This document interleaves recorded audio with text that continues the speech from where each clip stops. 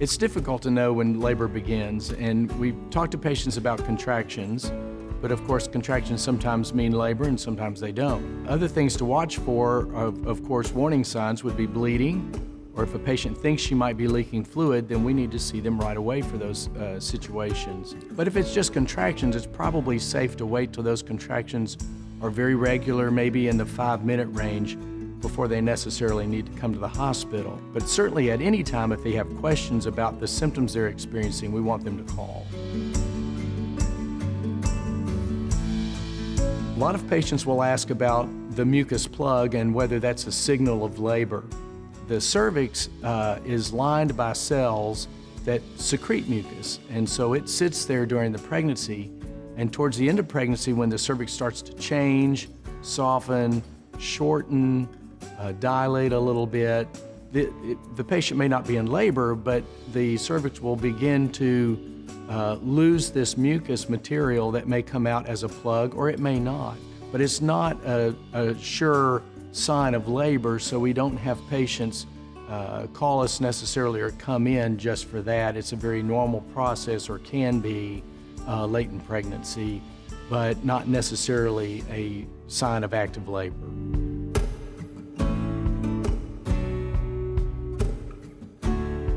The mucus plug is not the same thing as your water breaking, and when your water breaks, it's frequently obvious. It's a large amount of fluid and it just keeps coming. Sometimes it's not that way though, and it can just be a small amount intermittently. So if you're not sure, we really need you to call us, and we need to check on that to see what's going on.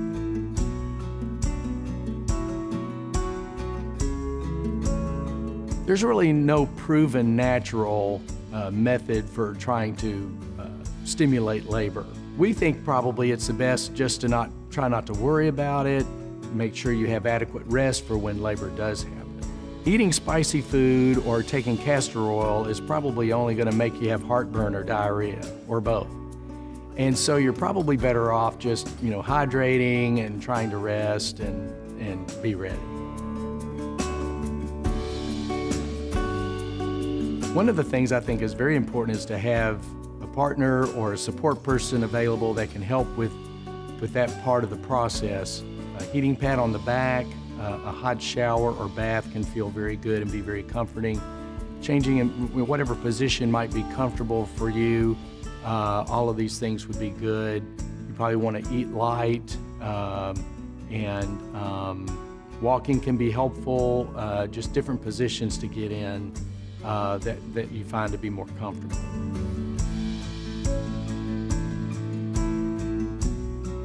So once you've determined that you're in labor and it's time to go to the hospital, once you get there, there are other options that we can provide for pain relief or comfort during labor. There are medications that can be given through the IV, and of course there is the epidural. And we want to be flexible, and we want to support our patients in whatever way we can. Everybody's different. We have patients who wish they could have the epidural earlier in the pregnancy before labor even starts.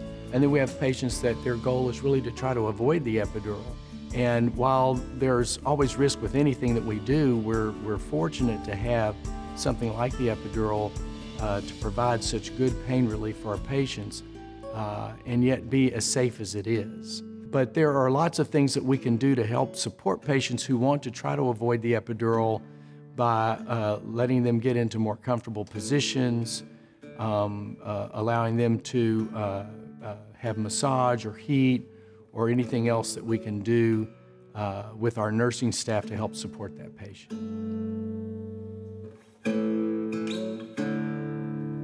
Birth plans became popular back in the 80s. You have to think about the history of how we got to this point, and there was a time well in the past when women would receive a medication and basically wake up when it was all over.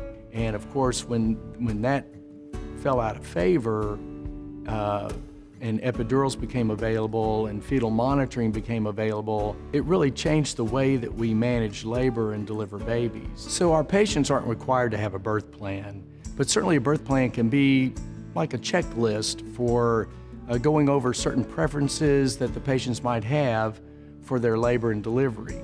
I think it's more important to think of a birth partnership where we try to work with our patients individually to try to meet those expectations that they have for their labor and delivery. Our patients need to understand, however, that there are a lot of things that can come up during labor that are unexpected and unpredictable, and so we need to be prepared to handle those things.